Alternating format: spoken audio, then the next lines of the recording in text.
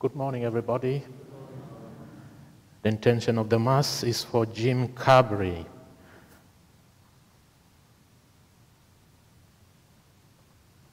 The intention, it's for Kat Noonan. And we celebrate the memorial of Saint Jerome.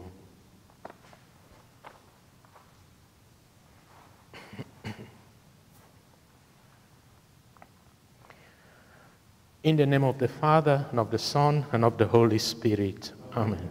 The grace and peace of our Lord Jesus Christ, and the love of God, and the communion of the Holy Spirit be with you all. Brothers and sisters, let us acknowledge our sins and so prepare ourselves to celebrate the sacred mysteries. You are sent to heal the contrite of heart. Lord, have mercy. You came to call sinners. Christ, have mercy. You plead for us at the right hand of the Father. Lord, have mercy. May Almighty God have mercy on us, forgive us our sins, and bring us to everlasting life. Let us pray. O God, who gave the priest Saint Jerome a living and tender love for sacred scripture, grant that your people may be ever more faithfully nourished by your word, and find in it the fount of life. Through our Lord Jesus Christ, your Son, who lives and reigns with you and the Holy Spirit, one God, forever and ever.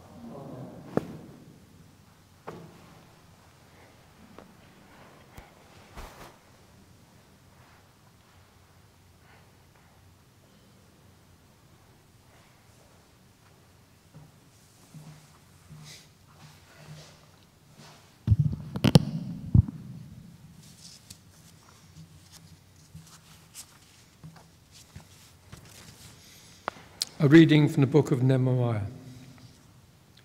When the 7th month came, all the people gathered as one man on a square before the water gate. Then Ezra, the scribe, to bring the book of the law to Moses, which the Lord had prescribed for Israel.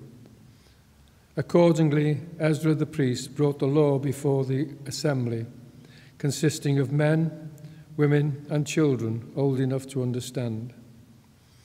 This was the first day of the 7th month. On the square before the water gate, in the presence of the men, women, and children old enough to understand, he read from the book from early morning till noon. All the people listened attentively to the book of the law. Ezra the scribe stood on a wooden dais erected for the purpose, in full view of all the people. Since he stood higher than all the people, Ezra opened the book. And when he opened it, all the people stood up. Then Ezra blessed the Lord and the great God, and all the people raised their hands and answered, Amen, Amen. Then they bowed down and faced to the ground, prostrated themselves before the Lord. The Levites explained the law of the people while the people remained standing. And Ezra read from the book of God, translating and giving the sense so that people understood what was read. Then Nehemiah, his excellency, and Ezra the priest, scribe, and the Levites who were instructing the people, said to all the people, This day is sacred to the Lord your God. Do not be mournful, do not weep, for the people were all in tears as they listened to the word of the law. He then said, Go, eat the fat, drink the sweet wine, and send a portion to the man who has nothing prepared ready. For this day is sacred to our Lord. Do not be sad, the joy of the Lord, your stronghold. And the Levites calmed all the people by saying, Be at ease, this is a sacred day. Do not be sad. And all the people went off to eat and drink, and to give a share away, and beginning to enjoy themselves, since they had understood the meaning of what had been proclaimed to them. The word of the Lord. Thanks be to God. The response to the psalm. The precepts of the Lord are gladden the heart. The precepts of the Lord gladden the heart. The law of the Lord is perfect. It revives the soul. The rule of the Lord is to be trusted. It gives wisdom to the simple. The precepts of the Lord gladden the heart. The precepts of the Lord are right, they gladden the heart. The command of the Lord is clear, it gives light to his eyes. The precepts of the Lord gladden the heart. The fear of the Lord is holy, abiding forever. The decrees of the Lord are truth, and all of them just. The precepts of the Lord gladden the heart. They are more than to be desired than gold, than the purest of gold, and sweeter they are than honey from the comb. The precepts of the Lord gladden the heart. Please stand to greet the gospel. Alleluia, alleluia. Man does not live on bread alone, but on every word that comes from the mouth of God. Alleluia.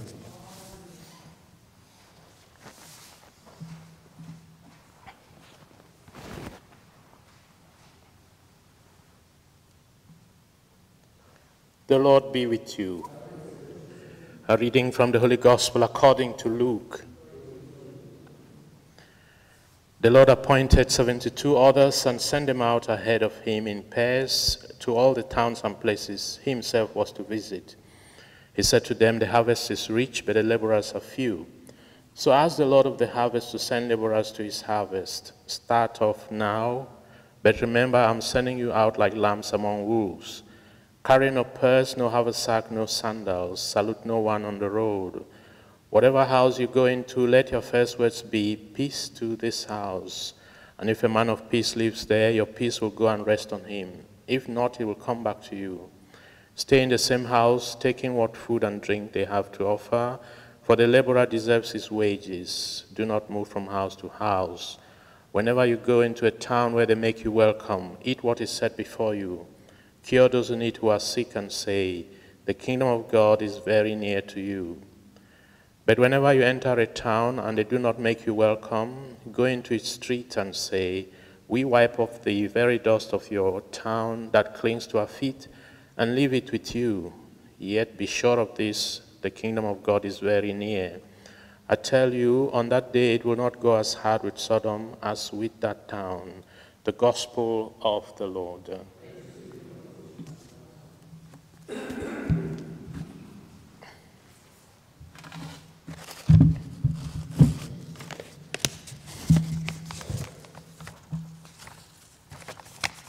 The evangelist Luke reports Jesus sending out 72 missionaries and telling them to pray to the Lord of the harvest to send out helpers to gather the harvest. We need to understand that this mission is not limited to the 12 apostles. Sharing the Lord's ministry is not limited to a minority clerical group. It needs many, many helpers. Because the harvest is great and varied, the more laborers, the better. This is a vital message for the church today. More and more people are needed to take responsibility for sharing the Spirit of Jesus and for doing the work of the Lord. When sending out this large group, Jesus warns of the difficulty they will face. Some towns will not make them feel welcome. But whether people make them welcome or not, the disciple should share something of the Spirit of Christ. The Lord is near, whether welcome or not. Jesus continues to work in and through those who want to play their part, whether or not they are appreciated. We are challenged to do something to promote God's kingdom of compassion and justice in the world. Today we celebrate the memorial of St. Jerome. He was born around 340 AD in Dalmatia, present-day Yugoslavia. He is remembered for his work of translating the Bible from Greek to Latin and for his devotion in studying the scripture, writing, and teaching. Let us pray. Lord our God, you speak your word, and it challenges us to give you a response. Let it build us into a community responsive to you in loyalty and eager to follow your living word. Lord, hear us. Together with Mary we pray, Hail Mary, full of grace, the Lord is with thee. Blessed art thou amongst women, and blessed is the fruit of thy womb, Jesus. Holy Mary, Mother of God, pray for us sinners now and at the hour of our death.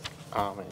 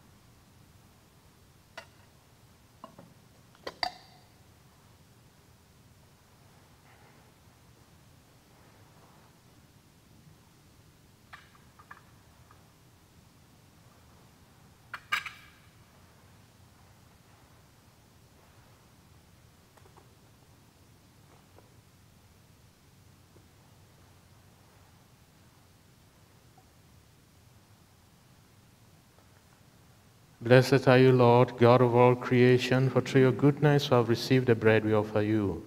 Fruit of the earth and work of human hands, it will become for us the bread of life. Blessed are you, Lord, God of all creation, for through your goodness we have received the wine we offer you. Fruit of the vine and work of human hands, it will become our spiritual drink.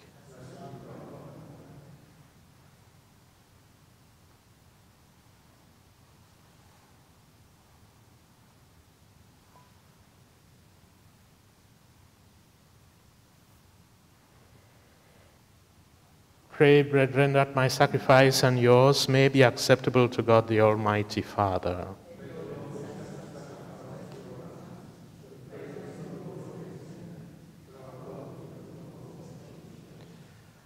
Grant us, O Lord, that having meditated on your word, following the example of St. Jerome, we may more eagerly draw near to offer you, your majesty, the sacrifice of salvation, through Christ our Lord. The Lord be with you. Lift up your hearts. Let us give thanks to the Lord our God. It is truly right and just, our duty and our salvation, always and everywhere to give you thanks, Lord, Holy Father, Almighty and eternal God, through Christ our Lord. For as on the festival of St. Jerome you bid your church rejoice, so too you strengthen her by the example of his holy life. Teach her by his word of preaching and keep her safe in answer to his prayers. And so the company of angels and saints will sing the hymn of your praise, as without end we acclaim. Holy, holy, holy Lord God. Heaven and earth are full of your glory. Hosanna in the highest. Blessed is he who comes in the name of the Lord. Hosanna in the highest. You are indeed holy, O Lord, the fount of all holiness. Make holy therefore these gifts, we pray, by sending thy Spirit upon them like the dew fall, so that they may become for us the body and blood of our Lord Jesus Christ. At the time he was betrayed and entered willingly into his passion, he took bread, and giving thanks, broke it and gave it to his disciples, saying, Take this, all of you, and eat of it, for this is my body, which will be given up for you.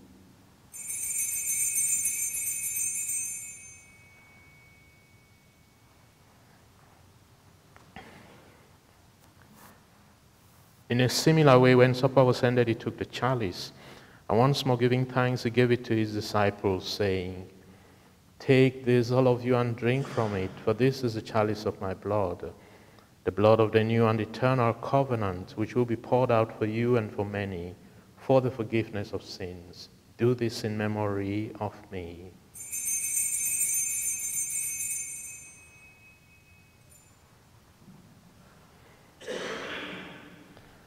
The mystery of faith, we proclaim your death, O Lord, and profess your resurrection until you come again. Therefore, as we celebrate the memorial of his death and resurrection, we offer you, Lord, the bread of life and the chalice of salvation, giving thanks that you have held us worthy to be in your presence and minister to you. Humbly we pray that, partaking of the body and blood of Christ, we may be gathered into one by the Holy Spirit. Remember, Lord, your church spread throughout the world and bring her to the fullness of charity. Together with Francis, our Pope, and Mark, our Bishop, and all the clergy. Remember also our brothers and sisters who have fallen asleep in the hope of the resurrection, and all who have died in your mercy. Welcome them into the light of your face. Have mercy on us all, we pray, that with the Blessed Virgin Mary, Mother of God, with Blessed Joseph our spouse, with the blessed apostles and all the saints who have pleased you throughout the ages, we may merit to be co-heirs to eternal life and may praise and glorify you through your Son, Jesus Christ. Through him and with him and in him, O God Almighty Father, in the unity of the Holy Spirit, all glory and honor is yours, forever and ever.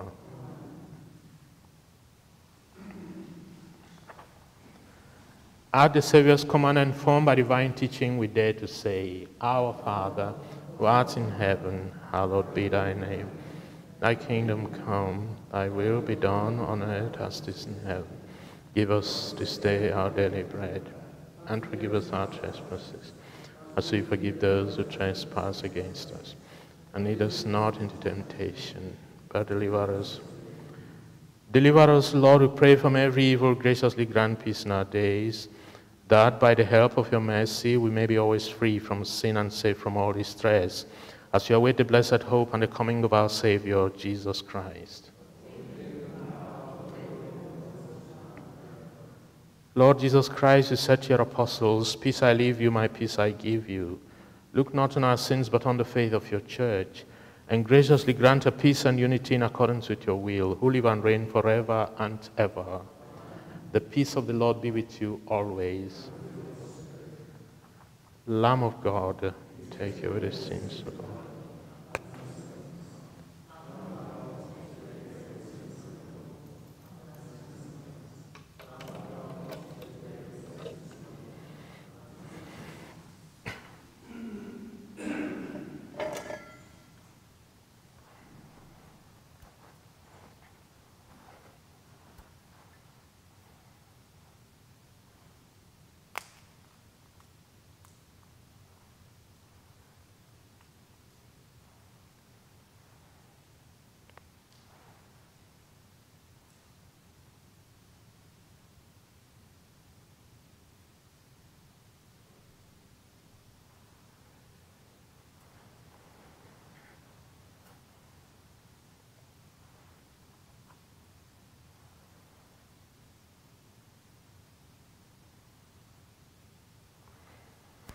Behold the Lamb of God, behold him who takes away the sins of the world. Blessed are those called to the supper of the Lamb. Lord, I am not worthy that you should enter under my roof, but only say the word, and my soul shall be healed.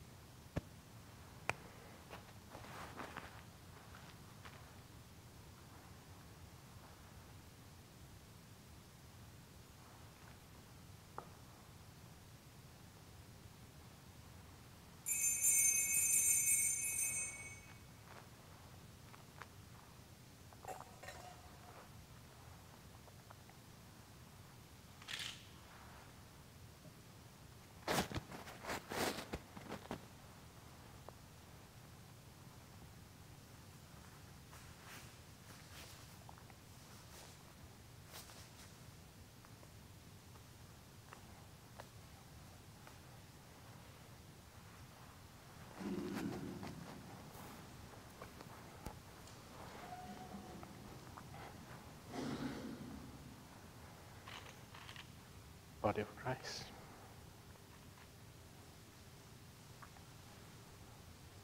Body of Christ.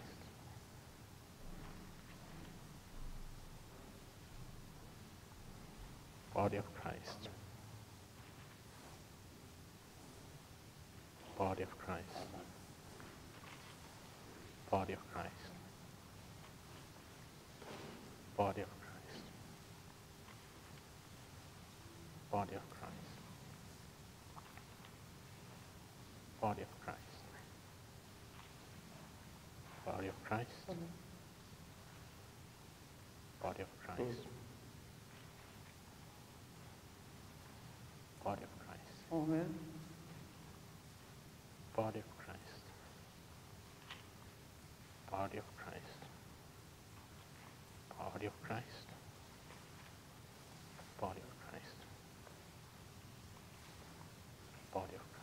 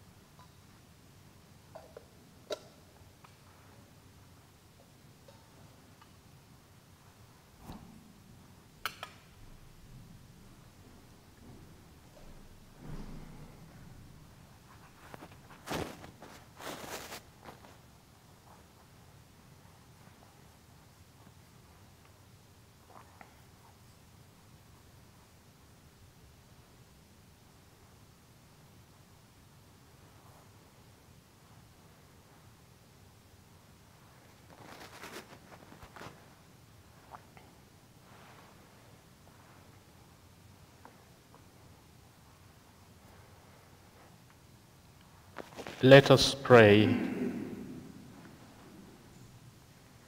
May these holy gifts we have received, O Lord, as we rejoice in celebrating St. Jerome, stir up the hearts of your faithful, so that attentive to sacred teaching, they may understand the paths that they are to follow, and by following it, obtain life everlasting, through Christ our Lord. The Lord be with you. May Almighty God bless you, the Father, the Son, and the Holy Spirit. Go in peace, the Mass is ended.